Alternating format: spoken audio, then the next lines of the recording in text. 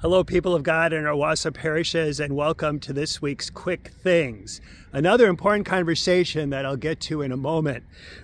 First of all, a reminder that we are, well, maybe not a reminder because we forgot to announce it at several of our masses this weekend, but we have an important collection on the first two weekends of October. We'll be gathering items for the Babies Place. This is in conjunction with the local Knights of Columbus Council. So diapers, other things that babies need. The list of items is in the Quick Things email, so please check that out. That's at all of our parishes this October, first two Sundays of October collection for the Babies Place. Reminder of some other things that are kind of gearing up as we now are well into fall, I guess. Reminder of our chosen watch parties, gathering to watch and talk about this wonderful series about the life and ministry of Jesus. That's at 6:30 on Wednesdays at St. Anne's, beginning this week, and at 6 p.m. Thursdays at Resurrection, beginning this week. Two Bible studies of 6:30 on Tuesdays at St. Anne and 9 a.m. Fridays at the office at St. Michael, so give some consideration to that.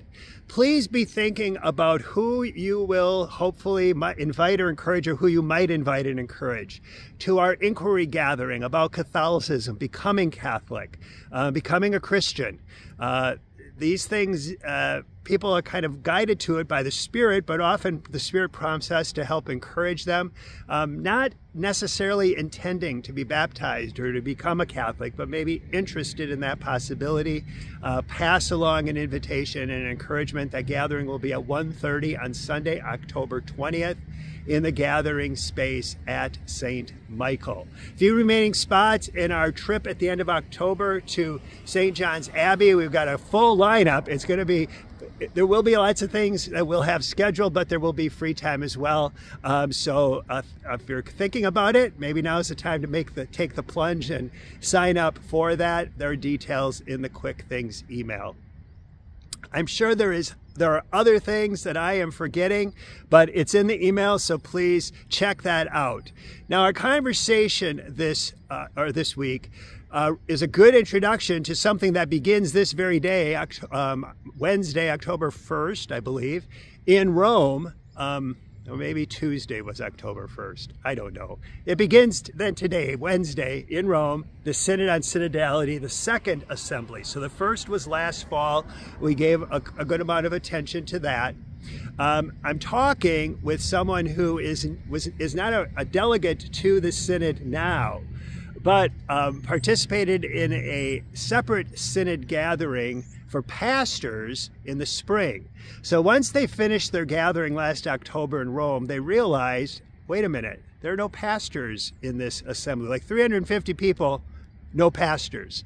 So they gathered a group of pastors, and I'm going to talk to one of those pastors in the Quick Things conversation. I'm also including in the email some helpful background pieces reminding us of elements of the Synod. Father Tom Reese, a Jesuit, has a good analysis of what to expect. Bishop Bob Barron from Winona Rochester has his own personal reflection as he approaches the second assembly of the Synod as a participant. And then also Kristen Kohlberg, who's a theology professor at St. John's University in Minnesota. She was part of the preparatory group, and she kind of, in a video presentation, kind of brings us up to speed on what's already happened and what we might anticipate happening in this second assembly of the Synod. So now, here is this week's Quick Things conversation. My guest today on the Quick Things conversation is Father Bill Swichtenberg, pastor, priest in the Diocese of Green Bay, pastor of St. Mary Parish in Appleton. And I'm talking with him today because of an important experience that he had back in the spring regarding the Synod on Synodality, which curiously begins, we're recording this a little early, but it begins on the day you are receiving this email, October 2nd. The Synod resumes, according to my notes, the Synod resumes in Rome, and that's where Father Bill has had some influence in the past few months. So Father Bill, thank you, first of all, for spending a little time with me. Tell us, first of all, a little bit about yourself, where you're from, bring us up to speed on you. Sure, I'd be happy to do that. So as Father Tom said, I am a priest of the Diocese of Green Bay. I have been a priest for 42 years. Of those 42 years, about 36, I've been a pastor. Um, I've had a heart for Pope Francis and all things Pope Francis, and his dream that we be a synodal church uh, will be his legacy. This is how we will remember him. That this is the model of what it means to be church, what it means to be a community, walking together, side by side, listening to each other, learning from each other, treasuring, reverencing each other's experience, because the Spirit is at work in every baptized believer. So I like the image of Cleopas walking with his companion after uh, the disappointment of the passion and resurrection of Jesus. They were going home. They were quite downcast, and the risen Lord walks with them and basically listens to them and doesn't and really treasures where they're at and tries to encourage them. So this is kind of the icon of synodality. We accompany each other. We listen with the ears of our hearts, which is sometimes hard work, without judging, just accepting and affirming and trusting that the Spirit is at work in every baptized believer. And so bishops alongside baptized believers. In terms of the synod event itself, we kind of think of it in terms of the two sessions, last October and now this October. But really, the synod began, I think, 4 years ago with different groups that began to plan and kind of prepare for the gatherings that have now Yeah. that have occurred or will unfold. A friend of mine, Kristen Kohlberg, who's a professor at St. John's University in Collegeville, Minnesota, and College of St. Benedict in St. Joseph, Minnesota. She was part of the preparatory group. And so we've done a conversation with her a year ago. Do you know Wonderful. Kristen? Do you know Kristen? No, I don't. You smiled when I said her name, so I thought, well, you must know her. Well, from St. John's in Collegeville, so Sure, that's my sure. alma mater where I went to Okay. graduate school as well.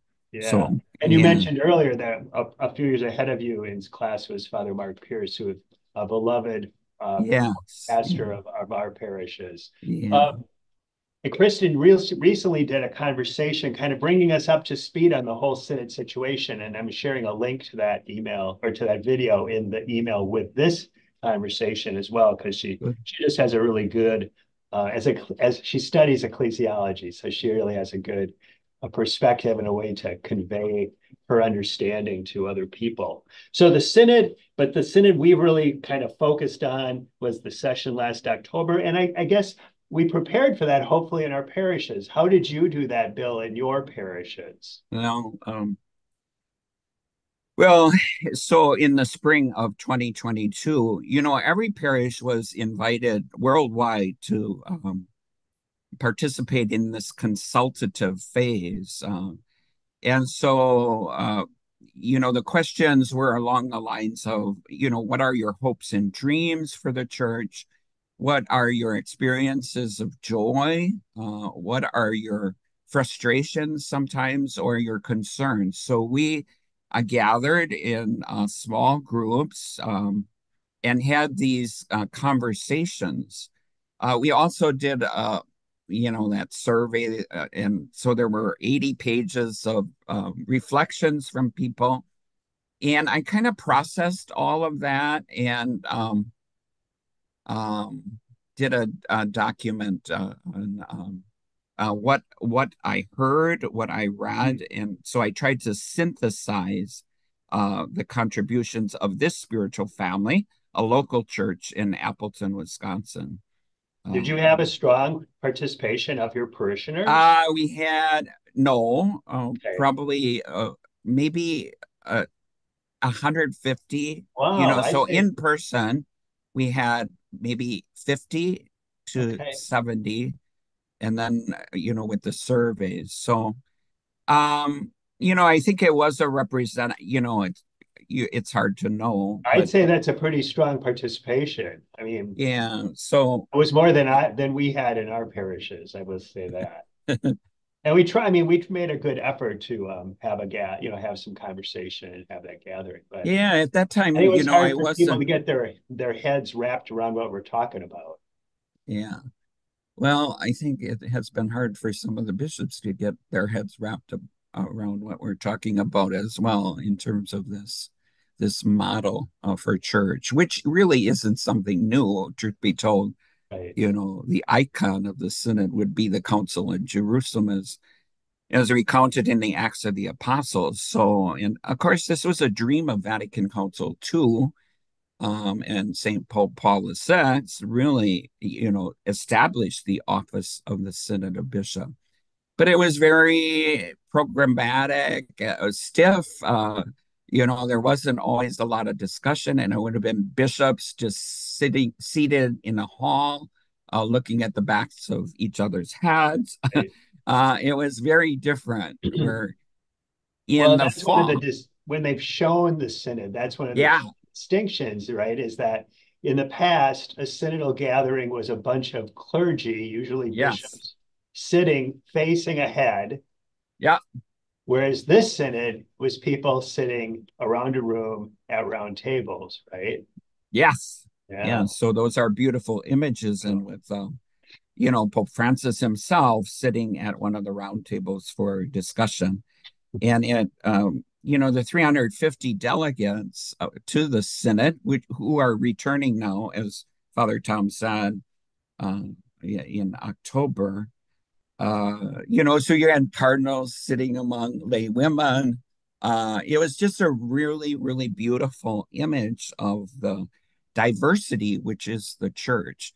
I read a story about at one of the tables, one of the women was speaking, and a cardinal, he kind of interrupted her, and another member seated at table said, uh, Cardinal, she is still speaking. You interrupted her. So, but it's that kind of dialogue in the spirit, where I think there's a lot of grist for uh, and a lot of hope for a better church, a more engaged church. I mean, it's anecdotal, but I think there was another gathering where, like, in the first day, they're going around the table introducing themselves and what are we going to call each other? And they were kind of all saying their first names, and one of the cardinals identified his first name. I don't remember which cardinal it was. It doesn't Yeah. matter. But we're here kind of on equal footing around this table. Um, at So in least, the spring, one of the things they observed at the October session that there were very few parish priests. Cardinal Grech. were there any parish priests? I don't even think there were any parish Yeah. priests. And so Cardinal Grech, with the encouragement of Pope Francis, said, well, maybe we can have an international meeting of parish priests for the synod. And so that session was the end of April, early May. And I participated in that session. There were 200 priests. And, our days, There were five from the United States. How were you one of them? I, Why were you chosen and not me? I don't know.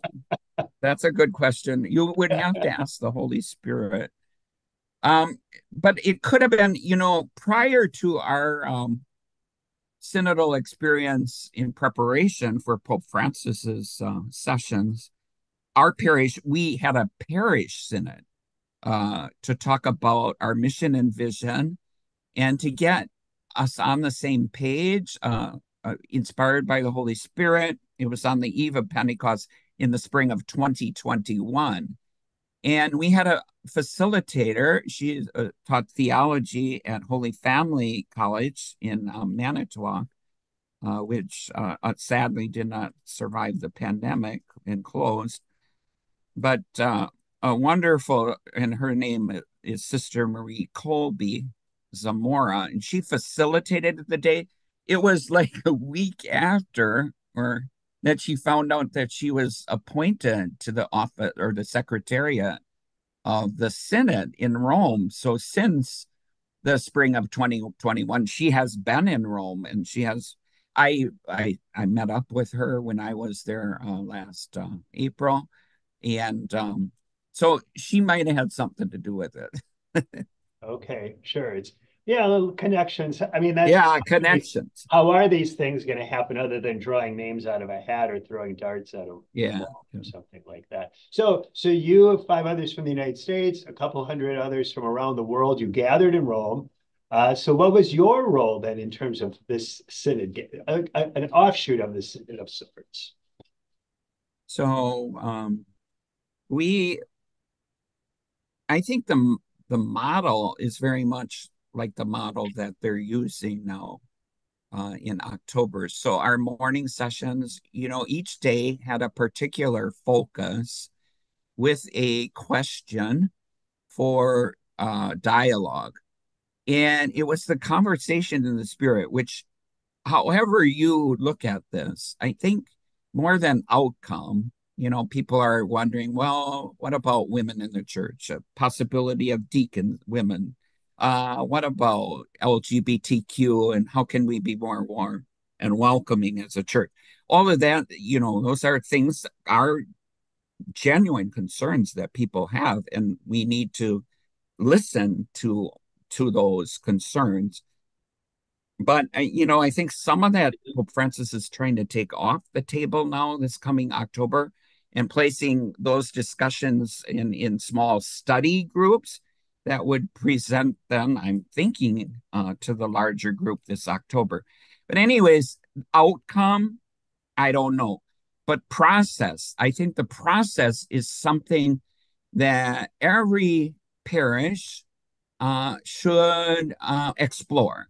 And this conversation in the Holy Spirit, I think this is one of the treasures of the whole synodal experience. So we would gather, as I said, you'd have your focus topic. We would have a scripture passage to reflect on, and 7 minutes of silence. There's about 11 people at the table, and 7 minutes of silence, and then to go around and each person speaks for 4 minutes, and you listen. You just listen. You're not trying to think ahead to what your response is going to be. You just listen.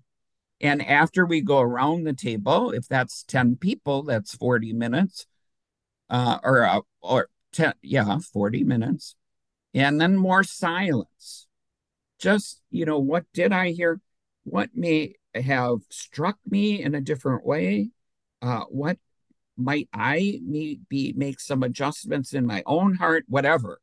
And then you have going around again for 2 minutes to just kind of reflect on what was shared.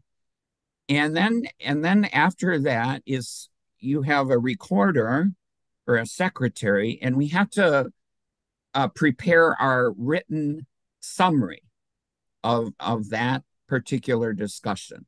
So this would take basically the whole morning. We'd start with morning prayer at 8, and we'd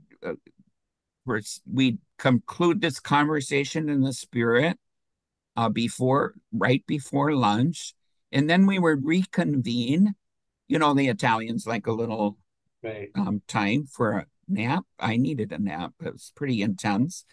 I would And say then sitting there listening, all that listening, it's hard work. It is. oh, Yeah. yeah, listening with the ears of your heart, as Saint Benedict said. Yeah. And then the general session, or the plenary session, they were calling it, was in the afternoon, facilitated by 5 or so theological experts, and then different tables, language groups were English, Spanish, Italian, and French. And different groups would present their summary statement. And then the theologians would process that and react and give their insights, and that was kind of how it went. And I do think that that's basically how it happens during the whole month of October. The morning is more the work session, the afternoon is this kind of reporting out. So, Were there any particular topics that would be of interest to, people in the pews, or was it more theoretical? yeah, so it was really about, how are we, how can we be a synodal parish? And it's those themes of mission, communion, and participation. And how do you empower the people of God who have a sense of the Holy Spirit, the sensus fidelium, co-responsibility? How is it that you create this co-responsibility and everyone understands the mission? There's a certain communion. It's a spiritual family, the parish. How do we discern the gifts that people have and discern the direction? Discernment of the spirit and the direction the spirit is moving. That's a very important piece too. So it was kind of like that, I guess. Hmm. Hmm. You And know, yeah, go ahead. yeah. That's basically. Do you Yeah. think so? What impact does your gathering, or what impact will that have on this October gathering? That's the final session of this So synod. if you read the working document now for the final session, there are a number of times where this international meeting of parish priests for the synod is referred to. Okay. Um, and on the website, synod.va, our meeting, some of the notes are there, I think, from the theologians. So you can get a sense. The summary reports are there in English, Spanish, French, and Italian. So you can get a sense of, one of the images that I left with is like the parish is like an orchestra, and the pastor, but maybe better, the Holy Spirit is kind of the director. And, each voice, each instrument has a lot to contribute. And so we treasure those gifts, those insights from the entire people of God. It's not a perfect image, but I liked it. Sure. Well, and I guess in that image, you could say if the Holy Spirit is the conductor, maybe the pastor is the first violin or whatever, kind of that. Yeah, right. Well, were any Yeah. of the priests who participated in the spring, were they invited to come to the I fall don't, session? I was trying to read the list of delegates for the October, and it's only in Italian right now. Okay. I thought I read somewhere that one of us was, but I still have not, because the list, the U.S. bishops that are there, I know are Archbishop Etienne, he's in Seattle, or Cardinal McElroy's in San Diego. Um, Cardinal Dolan in New York, for some reason, bowed out. I don't know what that's about, but Archbishop Laurie of Baltimore is going in his stead. Cardinal Supich is there of Chicago. Cardinal Tobin in Newark, New Jersey is there. Who else? Those are Yeah, the, right. and then Well, there's James Martin, the Jesuit, who has done so much beautiful ministry in the LGBTQ community. He is there, and there's a young man. He's the youngest delegate. He's in Wyoming. Wyatt is there. And then right, there's a pastoral minister in Minneapolis. right, right. Yeah, and then there's a young student like at Boston College or so, Julia, I think, or Well, yeah. it's a huge commitment in terms of time. And Oh, some of these, like Cardinal Dolan could have bowed out just because Yes. he's still catching up from last year, but he has a radio show that I listen to on satellite radio, and Or do you? Yeah. he wasn't complaining, but he talked a lot about how you have a synod of bishops when you have all these other people who aren't bishops Yeah. participating. I think there Well, were a few. that's I yeah. think Bishop Barron is part Oh, of this, Bishop Aaron is there. Yeah. and he said made some of those comments as well that maybe there were just too many other people at the table No, no, no, for no. some of them. That's the Yeah, I point know, of it. right. No, not at all. So that is, how do you do a more careful definition of synod of bishops when you have, other members of the faithful who are participating? And what is their role? How does that fit together? That is in a study group as well.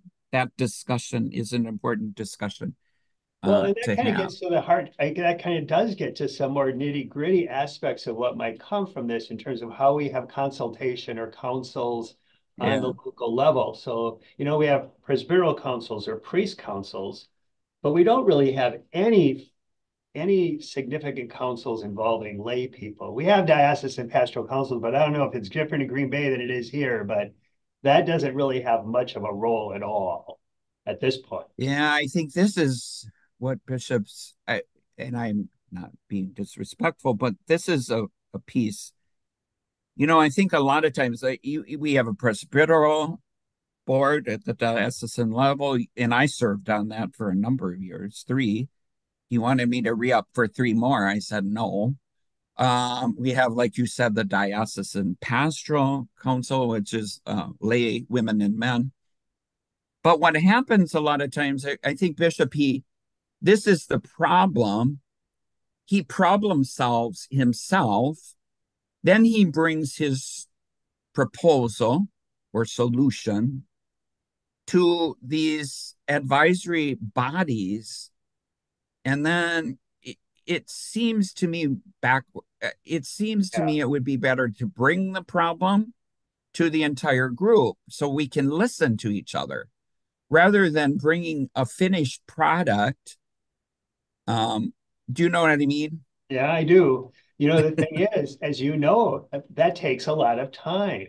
Yes. You know? Yes. Synodality is a time-consuming experience, which is not just that's part of the benefit of it too, is that it takes time to share, to Yeah. listen, And I think, study, and yeah, and there's grist and yeah, sometimes there's sticking points. And I think all of that yeah, brings you to a new place. So, right, right. I know because I participated in this Catholic Initiative of Nonviolence on Monday night. They do a fall series sponsored by Pax Christi and other groups. But it's yeah, I forget now my train of thought. What was I going to say? Yeah, Well, like you said, it takes a lot of time, and I think and patience. Um, and I'm thinking of in the Australia, they had quite an in-depth synod experience. And one day the whole thing like blew up, and there were groups of lay people that were wanting to walk out. And I think it was about the role of women and affirming women in the church. And so they had to step back. They had to be much more open. So there was something beautiful that happened because it didn't fracture, but it was pretty anxiety producing it and can get messy. It can get messy. messy. That's the Oh, word. we should probably Yes. get to some, but I just want to. So in her presentation, Kristen Kohlberg, who I mentioned earlier, she Yes. identified 5 things that she thinks will be things to listen for in this upcoming session. I'll throw them out and then see what you think. Renewing the councils in the church, pastoral councils, diocesan, deanery councils, that they're mandatory and there to be genuine consultation, so that not just be perfunctory. that they will address the ministry and formation of priests and maybe even bishops, how that occurs, how we call forth candidates for the priesthood. Um, Reforming of canon law, she says from the center, she said we shouldn't see canon law as an annoyance, but something that is a benefit to the church. The role of bishops' conferences, which I think gets to liturgical translations and lots of other things as well. Yeah. And she said, well, it's never going to be on an official agenda. She said the role of women in the church will almost certainly be lurking in the shadows. She called it the pink elephant. And when the pink elephant is in the room and you're told, don't look at the pink elephant, all you look at is the pink elephant. Yeah. So any reactions to her Yeah, I think she's idea? spot on. I think some of those conversations were delegated to those study groups. I know, the role of bishop in terms of synodality, our consultative bodies in the parish. We talked about that as parish priests for the synod. I think she is right. When I think of Vatican Council II beginning in 1962, these people, they all came in with the documents like all ready to go. All Yeah. we would do is we'd approve them. Well, that whole thing didn't go, and they threw everything out and started from, the perspective of the Holy Spirit. And this is going to come out of this council, these documents. I do think, the role of women. I do think I'd add, across the world, except maybe not so much in Africa, but the LGBTQ is huge. It is huge for the church. In America, James Martin, the Jesuit priest, is doing so much beautiful ministry. The website, outreach.com, he just did a piece. I didn't get a chance to read it about, James Martin. He was there, and there were a lot of people pushing against him. And he purposely took this whole year to reach out to some of those people. This is and have a conversation with them and to understand their perspective, and then to create kind of a response. So, yeah, Yeah. I Uh, think that's there too, though. Yeah. Right. So maybe another pink elephant or Yes. something like.